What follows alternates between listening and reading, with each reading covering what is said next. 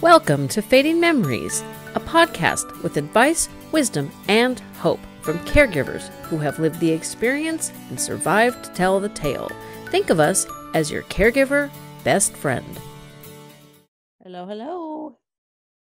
Yeah. Live on all of my platforms. I think I did it this time. Wonderful. Third time's a charm. Wonderful. So, great. How was your Rose Parade?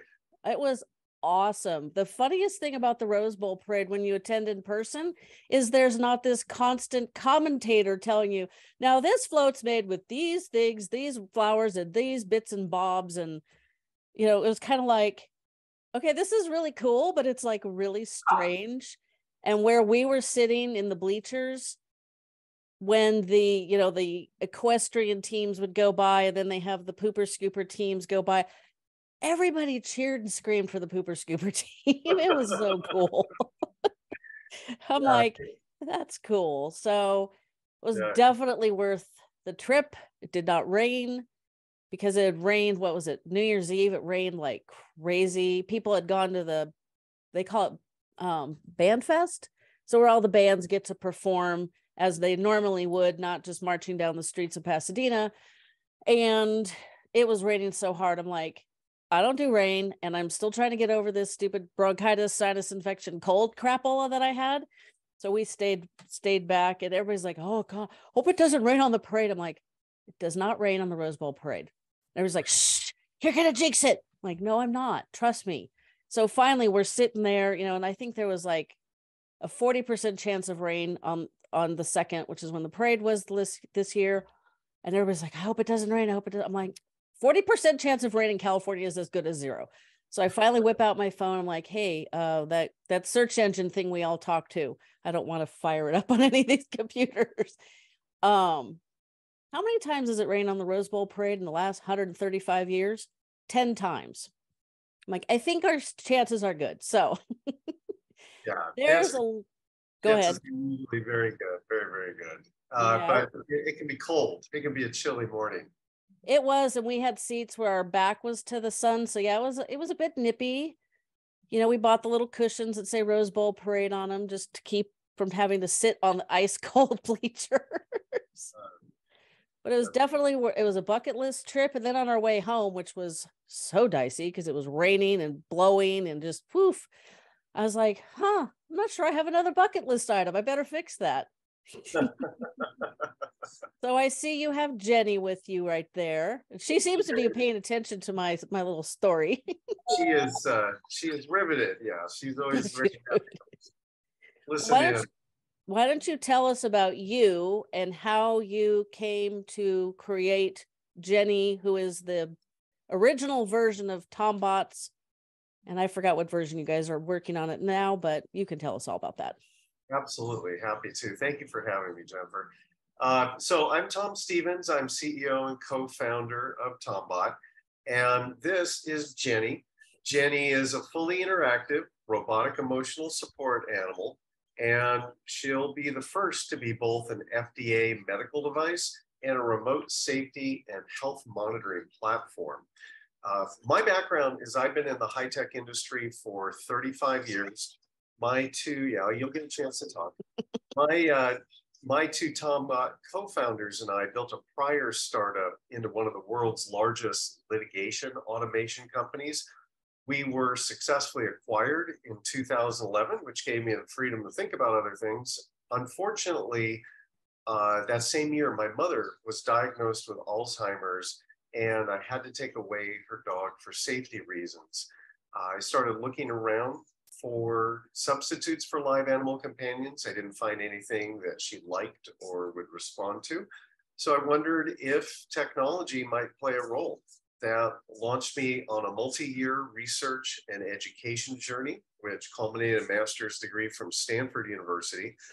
And along the way, I learned that my mom's story isn't unique. There are tens of millions of people around the world that have Alzheimer's, dementia, and about 1 billion people in total that suffer from some form of serious mental health disorder. And so we launched TomBot in 2017 to help those people. So tell us about your mom's dog that you had to take away, because for those who are listening now or in the future, Tom and I got to meet, as you might have kind of guessed, as I was traveling down to Southern California for the Rose Bowl parade.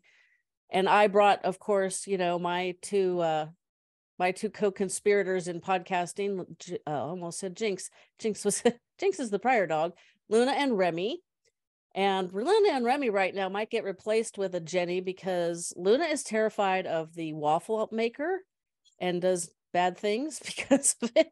And Remy has decided he doesn't like to eat kibble anymore. So they're both making me crazy right now. Oh boy. Well, but my listeners know that they are golden retrievers. My mom had a poodle, which is kind of a tie-in with your mom's dog and what the issue was with.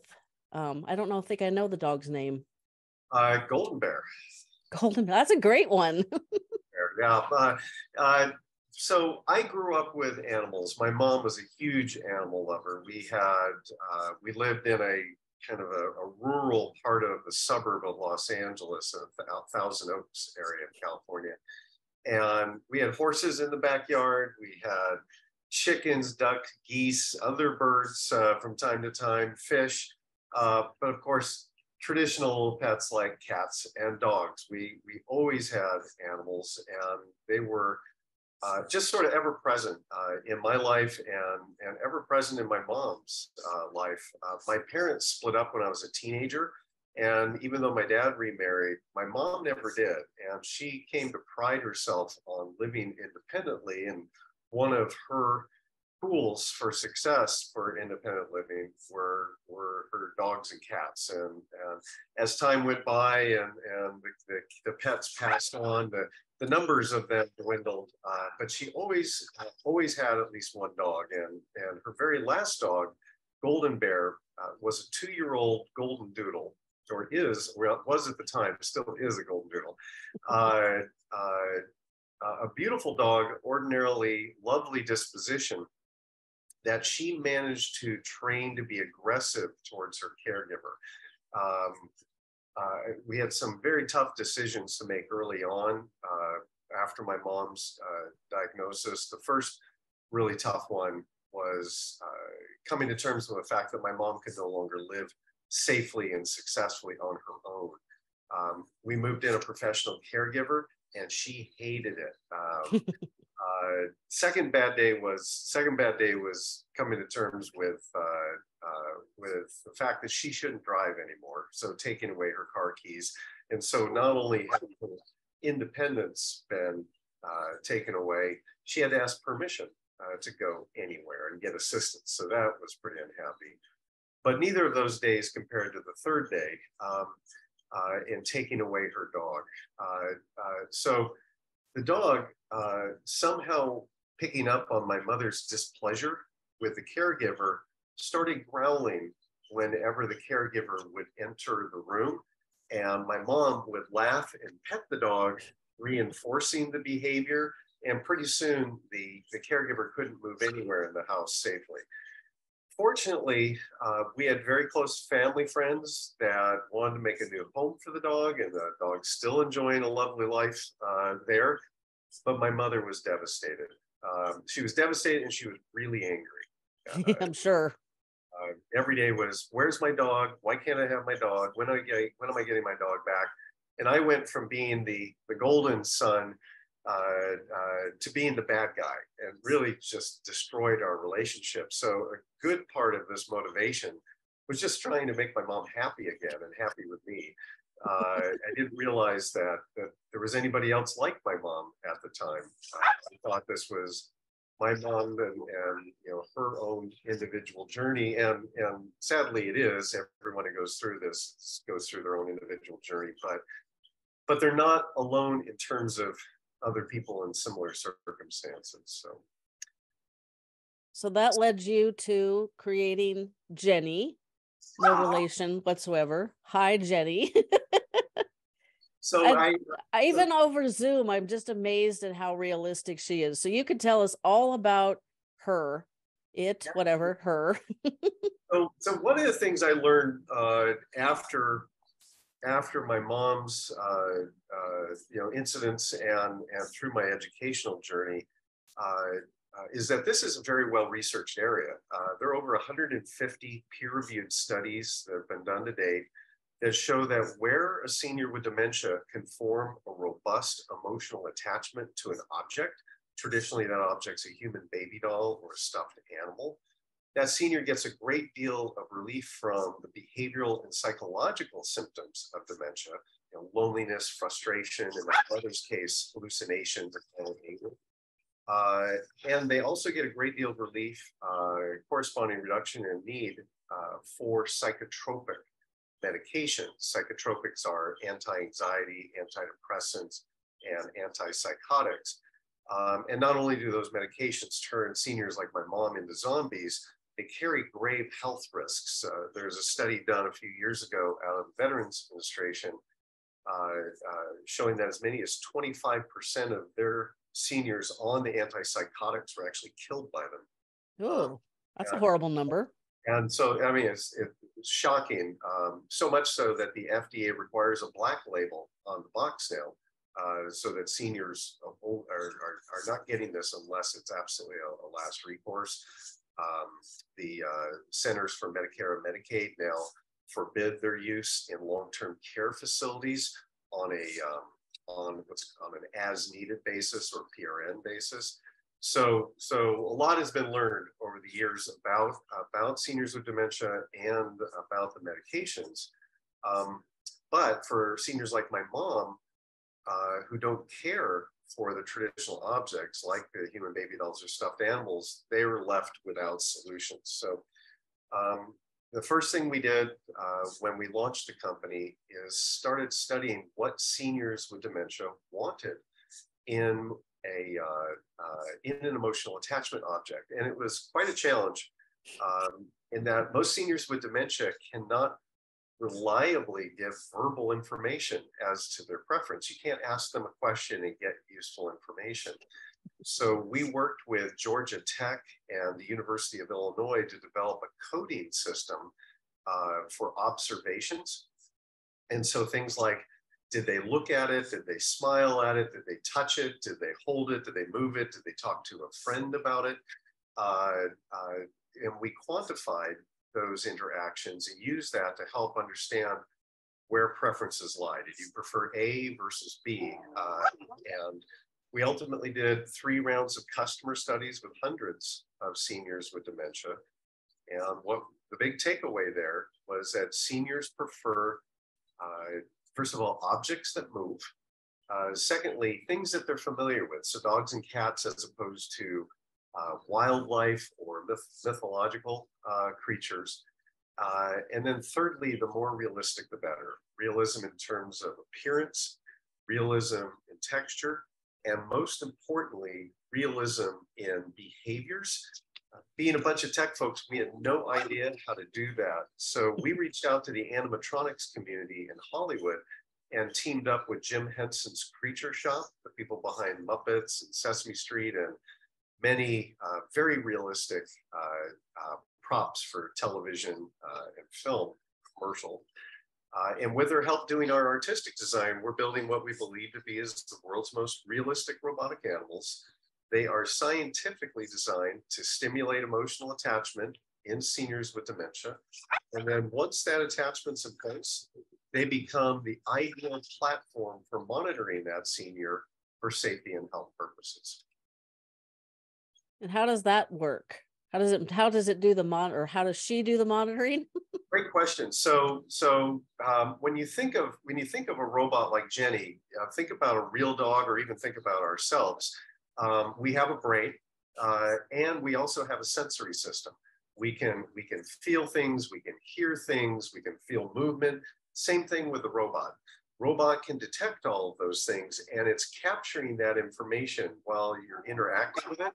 And it makes an inference about what's happening in its environment, and then shows a behavior that's appropriate for that context. Well, those same sensors can be useful for monitoring a person.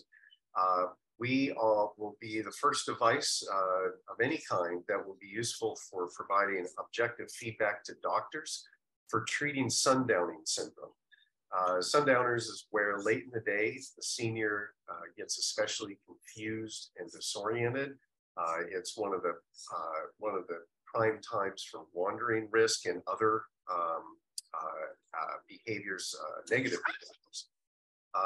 And despite it being very common, it's very poorly understood, which renders treatment by doctors to be provided on a trial and error basis. So with feedback from the robot, we'll be able to help the doctor know that changes that they suggest in sleep timing, in meal timing and contents, and medication dosages and timing of administration, how they're having an impact on sundowner syndrome. And we're working with Cleveland Clinic, their Center for Geriatric Innovation, to design the user interface so that doctors at a glance can get that information and understand whether they need to continue making changes or whether the changes they've made have stabilized the patient for the time being.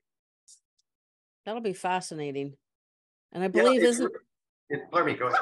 Well, the Cleveland Clinic didn't, I believe the Women's Alzheimer's Movement, Maria Shriver's foundation has teamed up with them also. They have. Like Cleveland Clinic, all the entities are coming together. Exactly. So Cleveland Clinic is one of the foremost hospital systems in the world. And, part of being an academic research hospital health system, they're very active in not only doing research, but also implementing innovative ideas. And one of the things with Maria Shriver's organization, the WHAM group, is to be trying new things. I believe they're working with the Las Vegas locations of the Cleveland Clinic. But very exciting to see that relationship, and it certainly feeds into the work that we're doing, and ultimately see maybe some of the WHAM WHAM patients actually using our puppies. So there was something very special you learned about creating realistic eyes, especially for older adults with a cognitive disease. So the eyes are very important. I mean, I don't know how well it shows up on the video here, but Jenny has really wonderful looking eyes. The Henson folks it was an area of particular attention that they paid, so that the dog, didn't look like a dead animal. It looked like something that had some life inside it.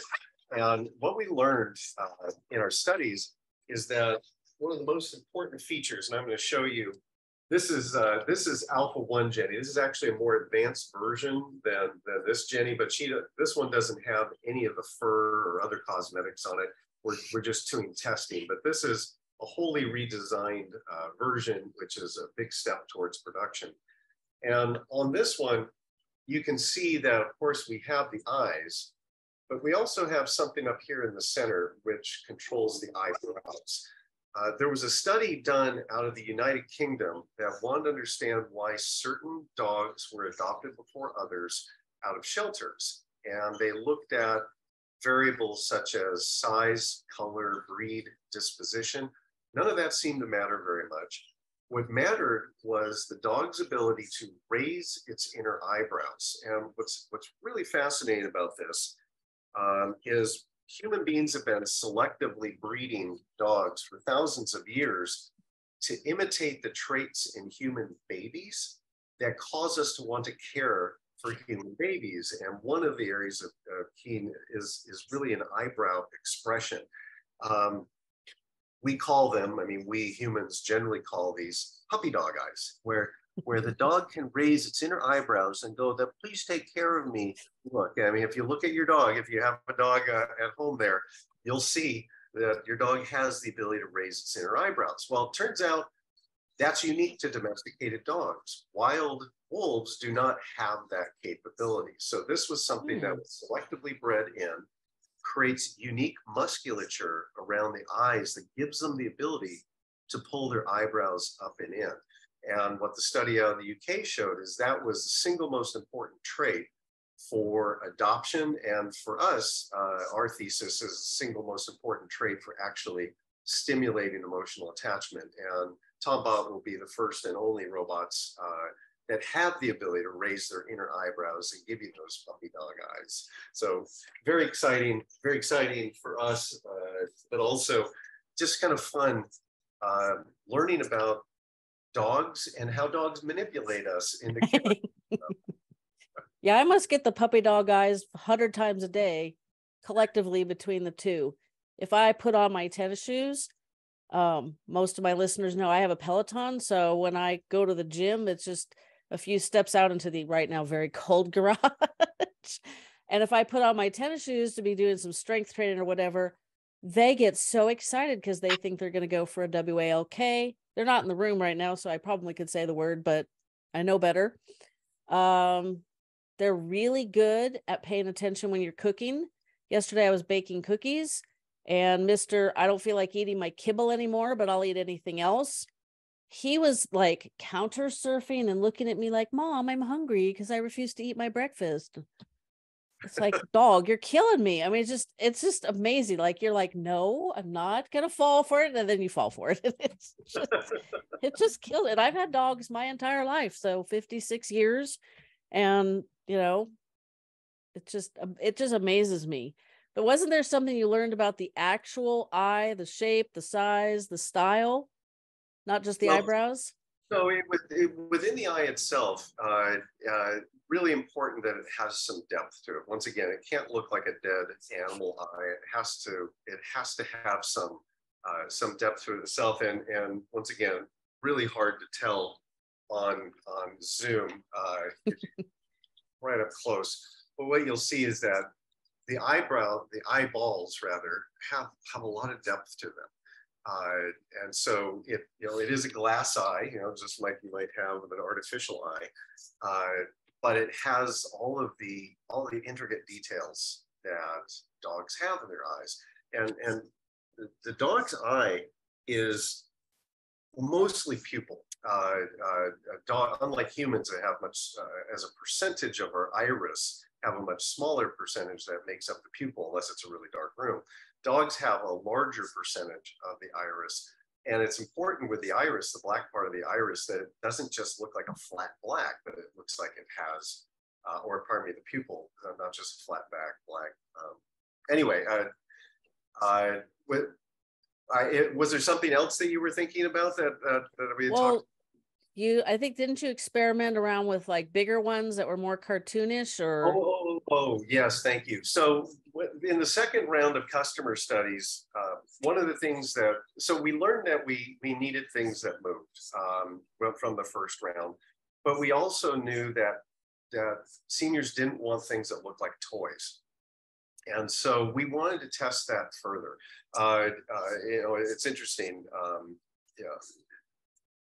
A lot of seniors don't relate to toys like kids relate to toys. Like I like to say, my mother never went walking down the toy aisle at Target shopping for herself. The toy industry caps at about 13 years of age. And so if you're over 13, you probably don't relate to toys the same way that somebody under the age of 13 would.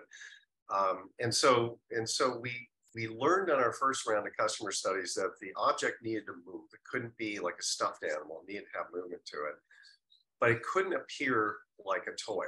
And so with our second round of customer studies, we wanted to experiment with non-toy-like appearances. And so we created one that looked cartoon-like, which is a little bit different. And so when you think of cartoons, think Disney. So oversized eyes, oversized nose, oversized ears, heads a little bit larger as a proportion to the body. And we compared that to a much more realistic looking version, not as realistic as Jenny, but more realistic than the toy or the cartoon version. And 96% of the people preferred the realistic version to the cartoon version. So it wasn't, in that particular study, it wasn't anything specific to the eyes, only that their proportions needed to be accurate. Human beings are really, really good at facial identification, we're extraordinary at it. And we're very sensitive to proportions in humans, but also sense of proportion in animals as well. Well, puppies, like babies, their head is larger than the adult version as proportion to the rest of their body. But Disney, when they started drawing cartoons in the early part of the 20th century, started experimenting with more exaggerated features and found that there was a lot of audience feedback, positive audience feedback, saying, okay, this is really endearing. We really want Bambi to have the big doe eyes, and we want the, there's a great movie, I'm forgetting what the title was, but it was one of the first kind of realistic nature movies that Disney animated. It's about a scene in an abandoned barn. It's during a storm, and the animals are sheltering there before the storm.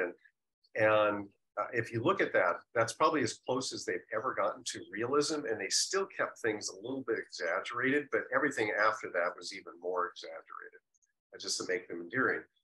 Seniors didn't care for that. Seniors wanted it to look just like a dog and not like Disney's idea of a dog.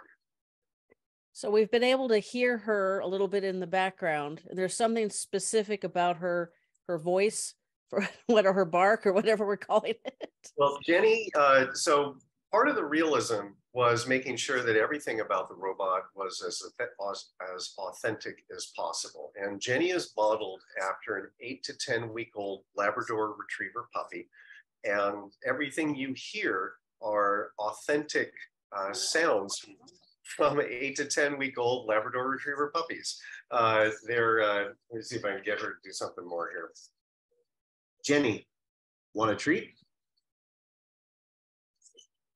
Oh, of course, under pressure here, you're not going to do it. Jenny, speak. Not going to do it.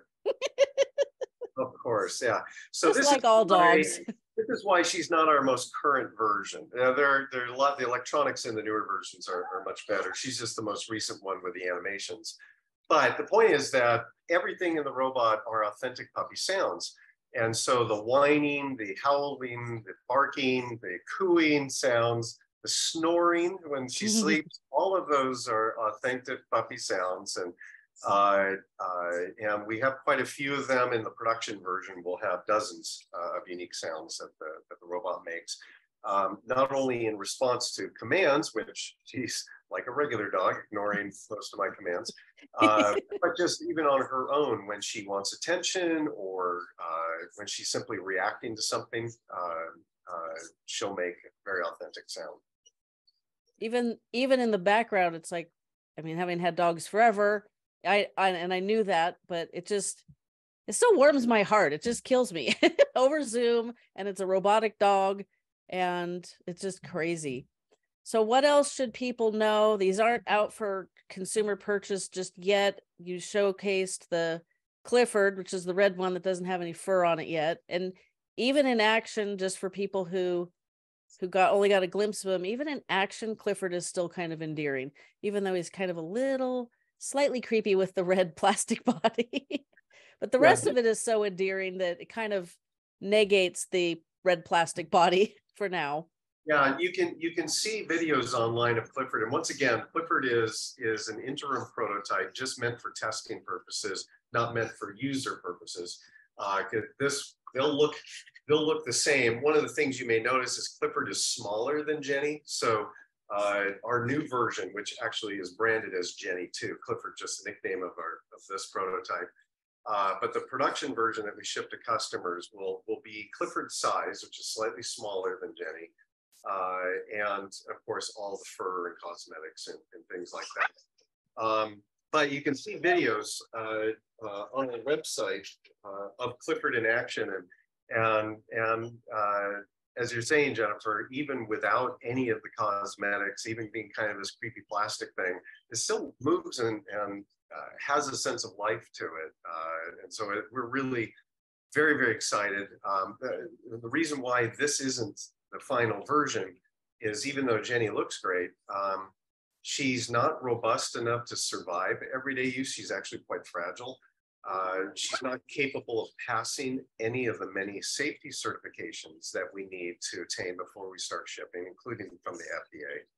And she's not capable of being manufactured affordably in large columns. She's more of an artisan version. Everything's done by hand on her, where Clifford allows us to use more proper manufacturing techniques to put the robot together. And so with those things, we've advanced the technology substantially. The next major milestone will be some revisions to Clifford's mechanical and electrical engineering, but also all of the final cosmetics will be on that version too. So as soon as we have that completed, we'll be posting those on our website and social media platforms. Which is awesome. You guys definitely should go. It's just tombot.com, right? Just tombot.com. And if you cannot tell, Jenny is actually flat on the bottom so that it's easy. She easily sits on a person's lap. And she's just so dang cute. It kills me. Yeah, so you'll see that in the photos and videos of Jenny, she's frequently on a bed. She's fully portable, just like Clifford, fully portable. She can be carried around. My mom carried her prototype around, which she nicknamed Bob. She carried around Bob around like a football. So very portable, lightweight, weighs about 5.5 pounds. But flat on the bottom, because most seniors with dementia spend the bulk of their day sitting. They're sitting at a table, they're sitting on a sofa or a recliner. And so the dog is designed as a lap dog. And by having a flat bottom, we distribute that weight over a much larger area. If any of your listeners have had small animals or have small animals, even if they're 5 pounds or 10 pounds, they put all their weight on their 4 paws on your leg. It feels like an anvil, really uncomfortable. So by having a flat bottom, it's the least realistic aspect of the dog.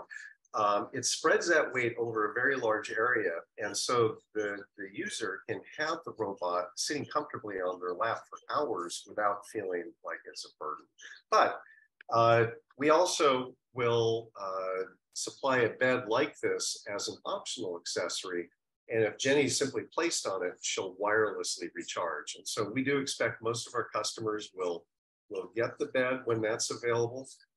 Even though Jenny can be plugged in rechargeable, it's just sort of nice to have her in the bed. And a lot of people just like having her on a table or a nightstand or something like that, where she can be touched frequently, but not necessarily on their lap. That is so cool. So you are hoping that these will be available 2025? Am I remembering correctly? We'll enter production in 2024. We're hoping to save a little bit of time and make the holidays next year. But worst case, we're looking at the very beginning of 2025. We are raising funds to help us get the rest of the way across the finish line to first customer shipment. We've raised and spent about $5 million to date. We're raising another $5 million to finish the engineering, to make a few key hires, to get our production up and running, to get all those safety certifications, and then money to buy parts and components and start making these girls. That's so awesome. So we hopefully can look forward to Christmas 2024 with everybody being able to buy a Jenny. That's Not our this goal. Jenny. Not just that Jenny. Yeah, no, it's very exciting. Actually, kind of fun, not to give props to a competing media outlet, but we're actually in the Wall Street Journal today. And we've gotten a lot of attention from that article. We're a feature in the family and tech section on use of technologies such as robotic animals and AI for helping seniors combat loneliness. And so that's a lot more people that would like to have a puppy from that media coverage as well. That's terrific. Yeah, well, I've talked to various tech people with various tech devices, and like it or not, that is going to have to be one of the components of caregiving, because we have a huge caregiver shortage. We had a shortage before the pandemic, but that was bad. Now it's just exponentially bad. We've got more younger people trying to maintain a career while taking care of a loved one full time. That's not sustainable. We got to come up with some answers, and Jenny is a good answer for a lot of the aspects of caregiving that, you know, we still have needs for. So I'm very excited. I was very excited to talk to you again today. I was really thrilled that we got to go see the workshop and meet Jenny in person. My dogs were very curious, but hubby wouldn't let them get too close for fear that they might do something naughty. I don't think they would have, but you know, we don't want them chewing up Jenny. That would be bad. We loved having you. It was a wonderful visit. Yeah, you're so right about caregiving being a challenge. Our aging population will continue to grow as the baby boomers are nicknamed the silver tsunami, but every generation after them is larger. So this is a as we have population growth, increasing percentage and increasing number of people will be 65 and up, and who's going to take care of them? In Japan right now, they have a terrible crisis. That they have declining birth rates, and so their population has actually fallen.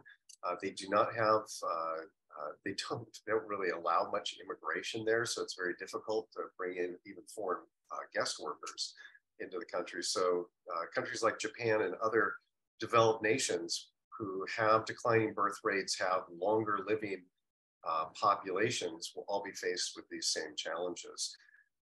You know, we're not a complete solution for everything, but what we are is a tool for the users, a tool for the family members, a tool for the professional caregivers and medical providers to try to improve quality of life, but also reduce the cost of long-term care.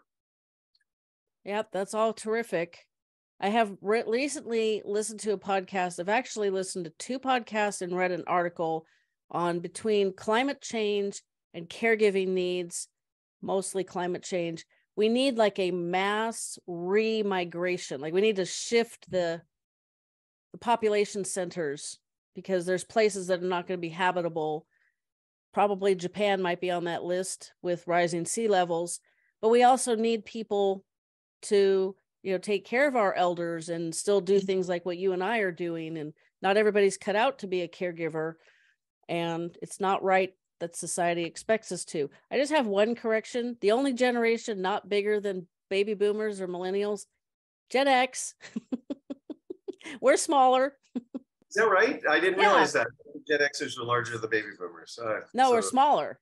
Baby boomers and millennials are bigger than, I mean, we get forgotten because we're just the little smaller has-been generation. Oh, well, good to know. Thanks for the correction. Yeah, it's not a political statement to talk about the need for immigration. You know, once again, without getting into any political sentiments there, you know, a significant part of our economic growth and a significant part of our filling of jobs comes from, you know, new people into our country. And so we need a way for people to come into our country and make positive contributions to our country. And so, and I think you're right. I think climate change, I mean, job mobility, labor mobility has been a fact of life here in the United States for 100 years.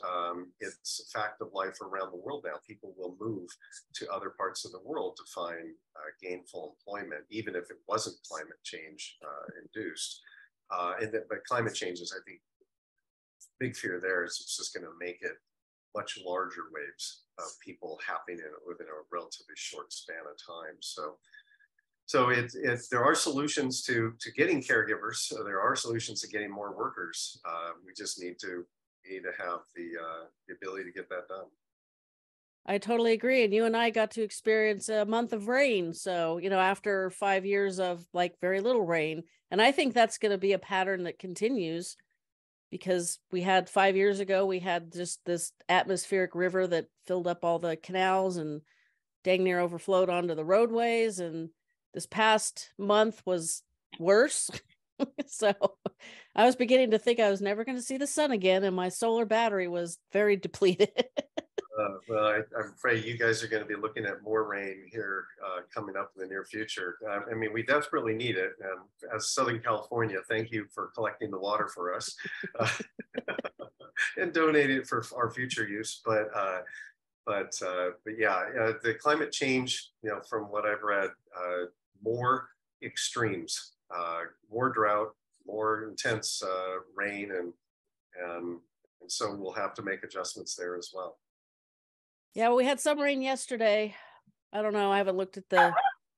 Yes, Jenny doesn't like rain either. She's working at the rain now. We're having a little bit of rain here in Southern California today. Oh, okay. I live right above the fog level. So I live an hour north of Sacramento and an hour south of Lake Tahoe.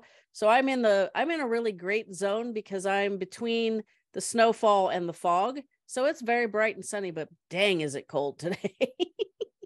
We have a wine barrel that's turned into a fountain on our deck, and the top part, which is maybe 8 or 10 inches deep, my husband's like, "Oh my God, the water's frozen." And I was like, "Oh, great. I'm going to go down and turn on the secondary heater in my office, because my office is technically, it's not below ground, but it's downstairs.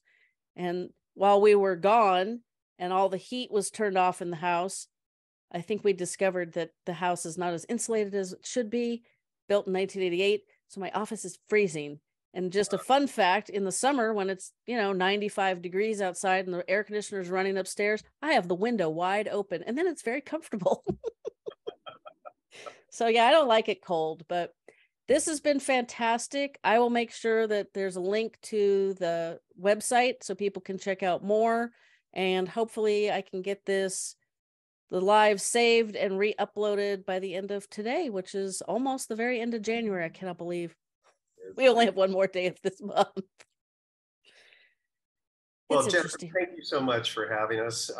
Really, really do appreciate it. Pleasure meeting you and your husband and your 2 pups a few weeks ago, and hope to have more news for you here in the coming weeks and months about us getting closer to making first customer shipments and perhaps visiting with you again. That would be awesome. You're not that far away, so it's possible. Oh yeah, you're happy.